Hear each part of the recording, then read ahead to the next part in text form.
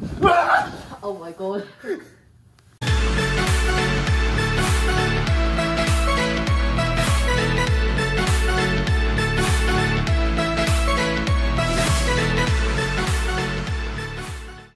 G'day guys, my name is Jayden, welcome back to my channel. We just landed at Chicago O'Hare Airport. My dear friend here in Chicago is now driving us to our hotel at the Sheraton Grand, Chicago Riverwalk. I'm already falling in love with the buildings. As the hotel name suggests, it's located alongside the river on the north. Yes, this is the river. Those people are walking across the river. We just arrived at the property where a bellboy picked up our suitcases and he's gonna bring it to our room later. Our room for the next few nights is 3216.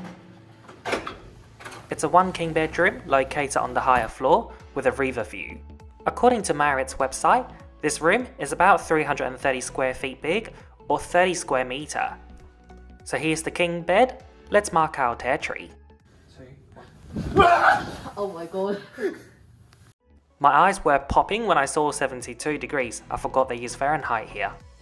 There's an alarm clock, and each side of the bed you'll find a lamp, a very contemporary design, and there's a charging point on it. I like the shiny handle for the drawer, and to close it you just have to give it a light push. It closes it smoothly. I really like the brown leather straps here. It's totally unnecessary, but it looks good, and I guess that's what 5-star hotels are about. In our room we've got a 47-inch LED TV. You'll find a coffee maker here on the working desk, as well as charging points, pen and paper, and a telephone. There's no kettle here, but you can ask the housekeeping for one. I really like this mirror, it's very contemporary.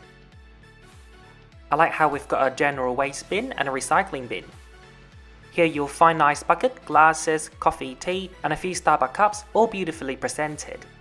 Next to the glass window with river view, you've got a footstool and a sofa chair. So our room is facing towards the west, and that gorgeous looking building is the Trump Tower here in Chicago.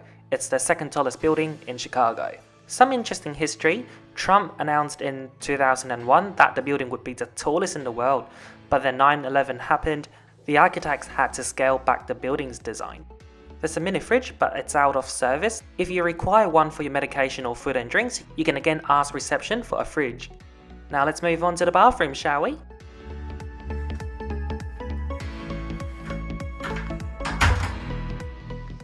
So here's a bird's eye view of your bathroom. You've got a bathtub here with your shower head. It's got a very warm and luxury design here, like the marble floor, marble wall, and the wooden materials. For the towel, we were given 3 for each set.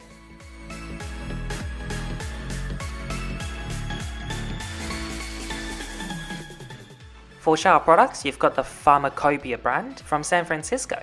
We've also got 2 bottles of water here. Can someone please explain why some hotels like this one leave the water in the bathroom rather than in the room itself? We've got a makeup mirror here, and on one side it's got the magnifying effect. There are 2 charging points in the bathroom. For the bathtub, the width and the length are okay, but it's a bit shallow. Your shower head is also very tiny and not portable. If you need help to get up, there's a grab bar here. Here's the view at night. It's still as gorgeous.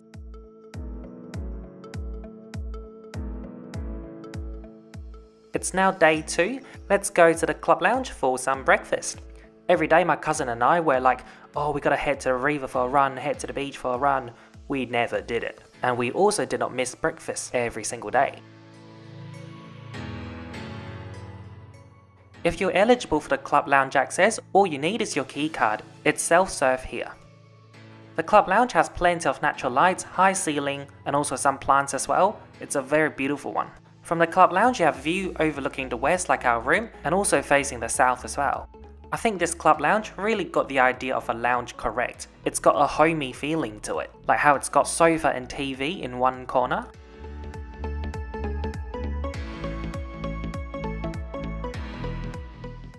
So now let's check out the breakfast food selection. Disappointingly, it's not that awesome. So you've got your continental food like bread, yogurt and cereal. For hot food, you've only got scrambled eggs. No bacon, no sausages, no hash brown, no baked beans. You can make your own bagel if you want. In the fridge, you'll find still water and soft drinks.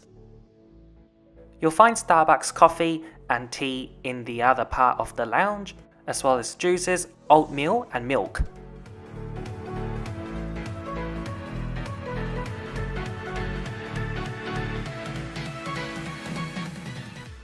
For your tea selection, they offer you Tivana from Seattle, and they've got 9 flavours, including of course English breakfast, green tea and chai.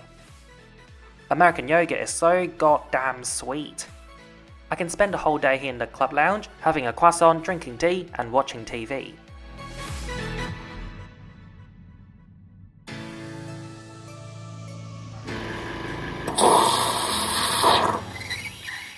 Before we head out for the day, I'm gonna make myself a chai with milk to go. It's a gorgeous day here in Chicago.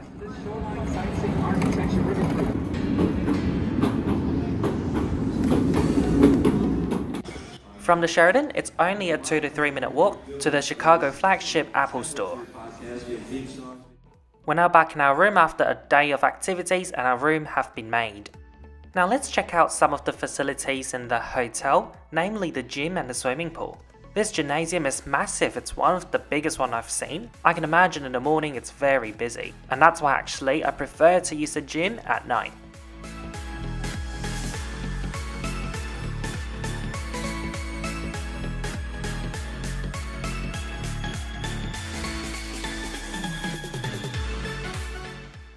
If you need energy and crave for energy drinks, they've got a vending machine just for that. Let's see how much weight I've put on. 75 kilogram, oh my god. I'm actually proud to announce, as of editing this video, I'm only 71, only. As expected, in the gym you'll find towels.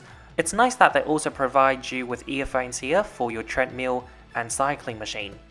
They've got a relatively large changing room here with sauna and shower.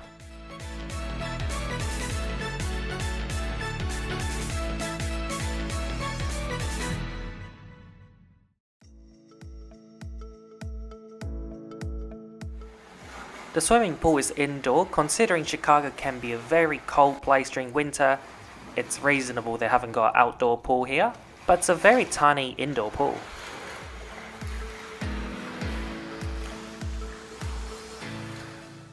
So here comes to the end of the hotel component of this video. Overall, we really enjoyed our stay here. The location is fantastic, the staff are friendly, the club lounge is beautiful, but we wish there's more hot food options like bacon, waffles, whatever. The room design is contemporary and luxury at the same time with the golden features and marble floor in the bathroom. So guys, thank you so much for watching. Keep watching for a Q&A towards the end. If you're new to my channel, be sure to hit that subscribe and bell button so you won't miss out on my weekly upload.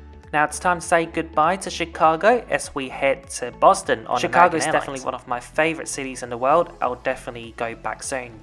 Hello there, welcome back to another Q&A. Haven't done this in a while. So I'll start off with question number 1. Can you see yourself as a full-time YouTuber in the future reviewing flights as a courier? At the moment, that's what I do anyway, so it's kind of like a full-time job for me. Not full-time in the sense that it's a 9 to 5 job, Monday to Friday, but whenever I've got time, I'll be, reading comments, replying to DMs on Instagram, etc. So I'm enjoying it so far, so possibly wouldn't rule out a possibility, but if something comes out, I'll take it, I guess. When would you fly with Greater Bay Airlines? I'm not sure, so for those who aren't that familiar with Greater Bay Airlines, it's a new startup airline in Hong Kong. They just had their first inaugural flight to Bangkok not too long ago, but obviously flights to Hong Kong are so limited at the moment, and I think Bangkok's the only destination so far, so when would I do it? I'm really not sure. I don't think I'll do Hong Kong to Bangkok anytime soon anyway. The reason why you always travel every day. So first of all, I don't actually travel every day. It may seem like it because of my presence on social media or, YouTube, but obviously when I do fly, for example, I just had a trip to Bali. I took 7 flights in total, including transits and stopover in Singapore. And you know, it's almost like flying every day during that trip, but when I spread out on YouTube, that's 7 weeks of content. So I don't actually fly every day. Like, I'm now having a 3-week break from flying, but I'm still posting videos on YouTube. How is Lily? Hope she's doing well. Well, thank you so much for asking, Elliot. She's doing just fine there, I guess. She's playing with the laundry ball. Silly Lily. How do you travel as a dual citizen? So I have 2 passports, and for those who don't know, the Hong Kong Chinese passport and my UK passport. So how do I use them? When I go to America, for example, I would use my UK passport, so because I won't need a visa, just a ESTA. When I go to Vietnam, for example, UK passport, because no visa required as well, whereas Hong Kong passport, I would need one. When I go to Bali, I used my Hong Kong passport, so Indonesia. So they both had the same requirements for UK and Hong Kong passports, but eventually I would run out of stamps with my UK passports because I use that more. So whenever they have the same requirements and require a stamp, I would use the Hong Kong passport. Have you tried to sit in a cockpit after landing? I've tried going in, like I've gone in before, but I've actually not sat down before. What are you studying and what do you want to do when you finish it?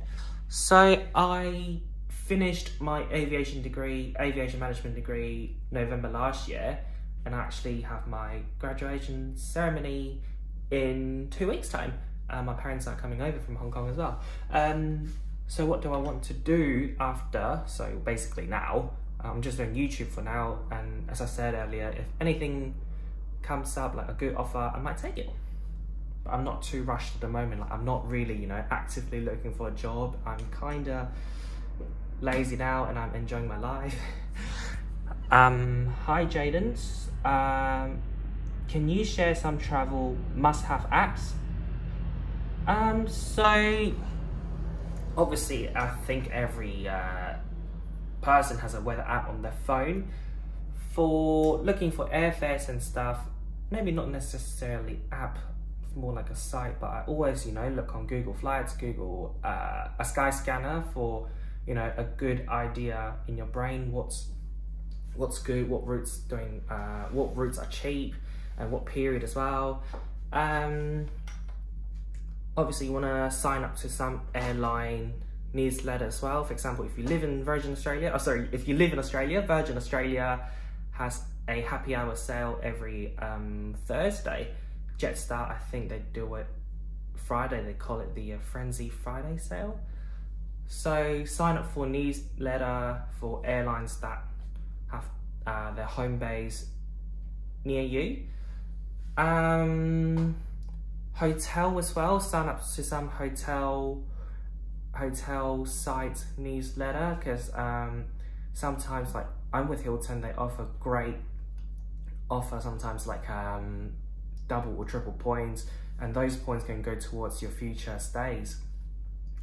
So yeah, thank you so much for watching this Q&A. Lily's right there. Don't know what she's doing. And I'll see you next Monday or Thursday. Bye. Ladies and gentlemen, welcome to Boston. For your safety, please remain seated with your seatbelt fastened and your cabin baggage stowed until the seatbelt sign has been turned off.